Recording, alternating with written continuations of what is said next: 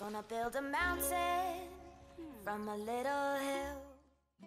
Hey guys, and thank you so much for tuning into my channel. My name is the Lady Designer, and we're here with an overview of the free update 1.5. If you're looking for a video with all the animals of the Southeast Asia Animal Pack, I would highly recommend you to click that I button in the corner so you can go right away to that video. This video is all about the free update 1.5, so without further talking, let's jump into it. So the first thing being added in the free update is the option to have multiple entrances throughout your zoo. You can have this in franchise mode, career mode, sandbox mode, wherever you want to. One thing to keep in mind is that you will need to buy a spawner, and a spawner is actually really expensive. So it's 150,000, and then you also will need this entrance of your zoo, but this one is only $10. But yeah, this spawner is 150,000, so do keep that in mind if you're going to play around with multiple zoo entrances. And yeah, well, you need the spawner, so that is definitely good to mention for playing with franchise mode or the career mode. So also being added in the free update are billboards. There are way more billboards that I am showing you right over here. There are actually really big billboards, as you can tell, 60 meters. 32 meters. I don't know if people will be using those. They're humongous. But yeah, there are tons of different ones. There are lit ones and there are normal ones, and that is for nighttime. So when it becomes nighttime, the ones that are lit will light up, and this one is not lit. So that is the difference between the two. Ouch, my eyes. And if we unpause the game, you will see that you are also able to add videos onto the billboards, which is actually really cool.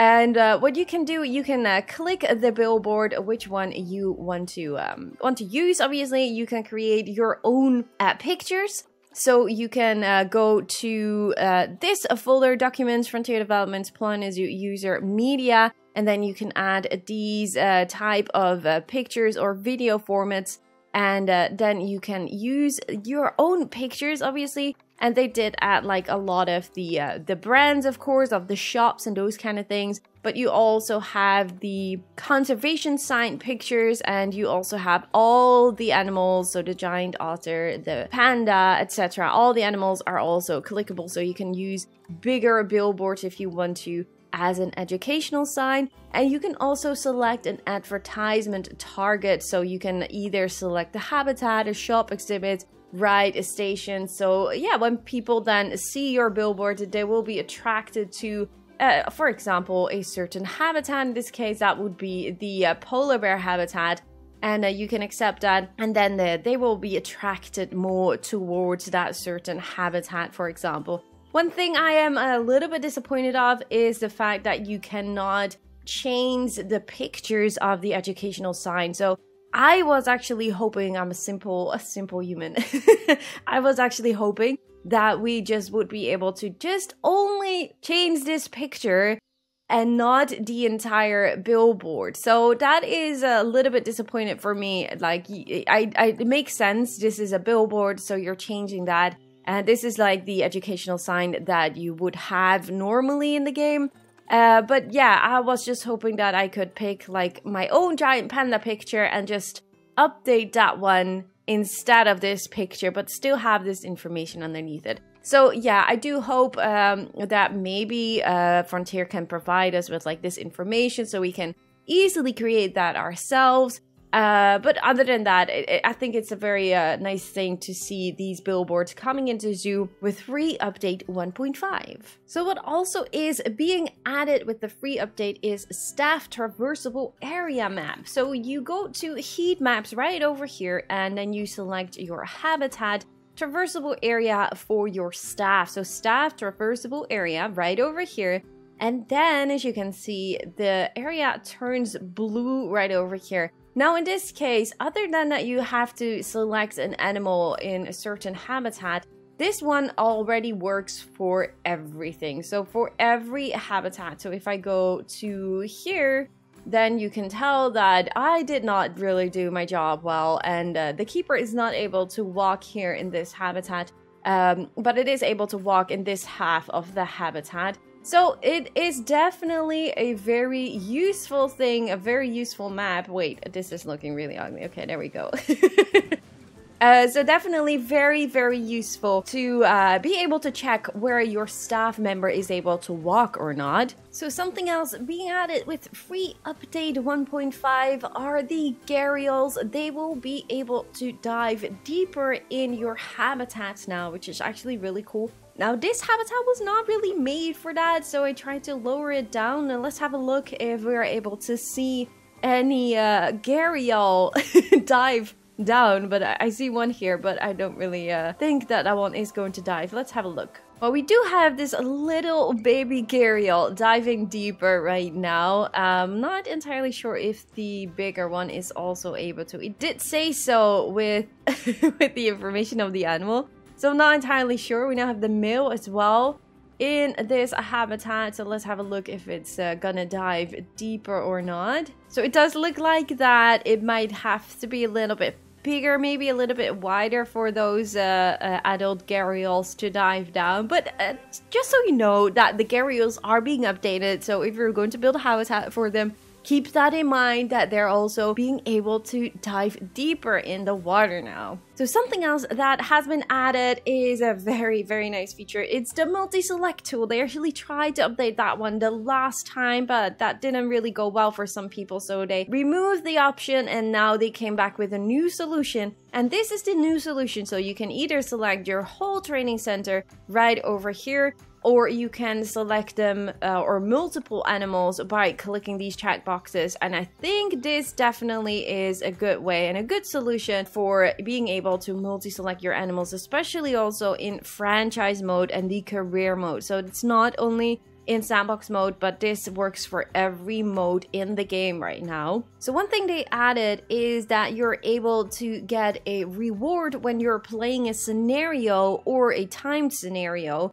And each scenario comes with like an animal, and when you are able to either unlock that map, you will get this stone version. And when you well, get to bronze, silver, and gold, etc., you will be able to get these rewards as well. So these statues, I'm not entirely a fan of these textures, to be completely honest. I was, in all honesty, hoping that either the stone one or the bronze one would be like these textures right over here, because I absolutely love these type of textures in the game. These are actually also called bronze statues.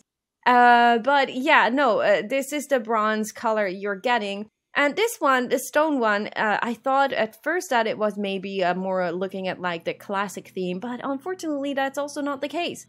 I would love to see more consistency in the statues, in all honesty. I think I've been mentioning it since one of the earliest DLCs that we got with the statues, and different type of statues per DLC, different themes. It's all fun and all cool, but I just noticed that I just really love either classic or the bronze ones. Like this one is different. Like this one is the same statue as here, but this one is recolorable, so I could also see maybe like this statue then coming in recolorable version, but it's a different type of statue, and I would love to see just more consistency in the amount of textures in the game with the amount of statues. And I would just love in general to have all animals, all statues in the classic one and the bronze one. I think these are the most generic ones that you can use for just many different type of zoos, or maybe they can just pick different type of textures for every DLC, but then for all the statues, I mean, I would just love that. But yeah,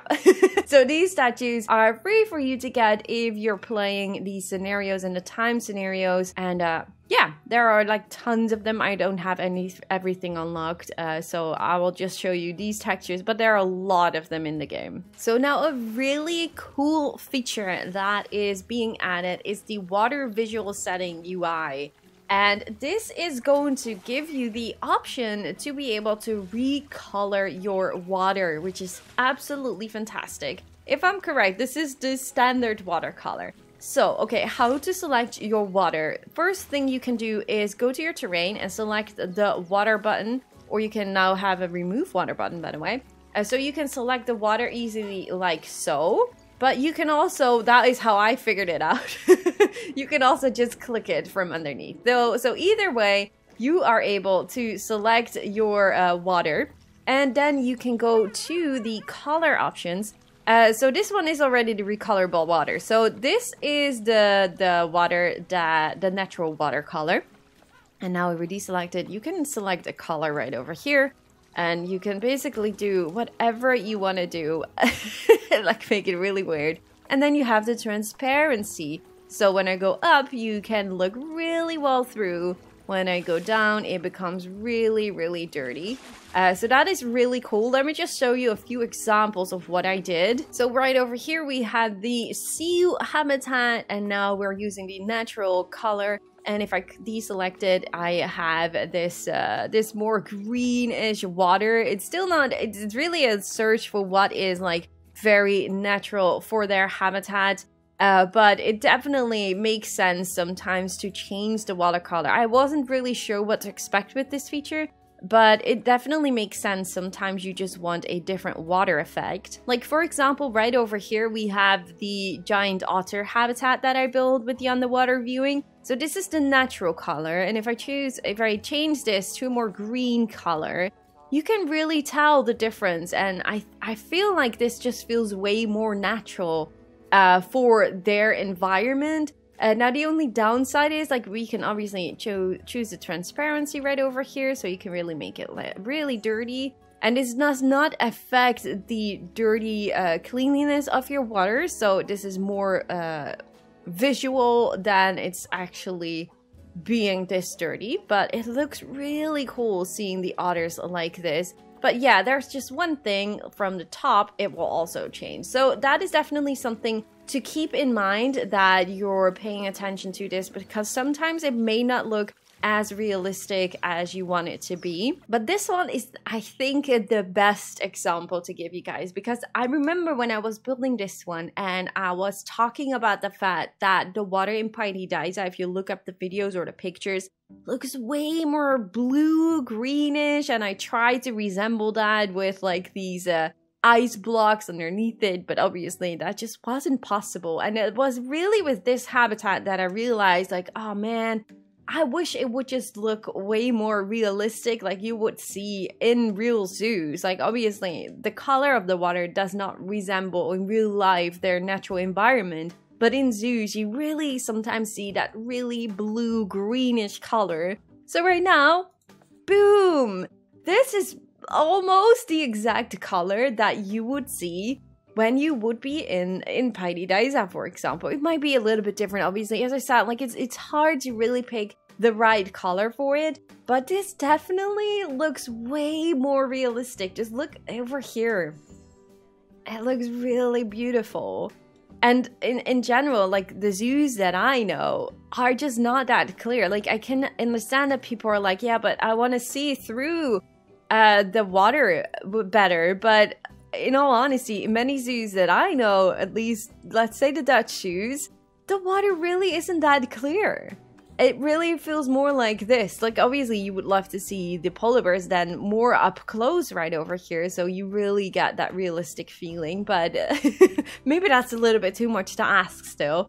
But yeah, I think this just looks insanely good. I really, really love this feature. Now the only thing is, just like I mentioned, just go up. Would the water really look that green from the top? I'm not entirely sure. So it's really, I think, trying to find the balance between the color that you're giving your water and for the underwater viewings, and the color that your water is from the top. It's definitely a thing. It doesn't bother me that much. I think it's maybe a little bit too bright.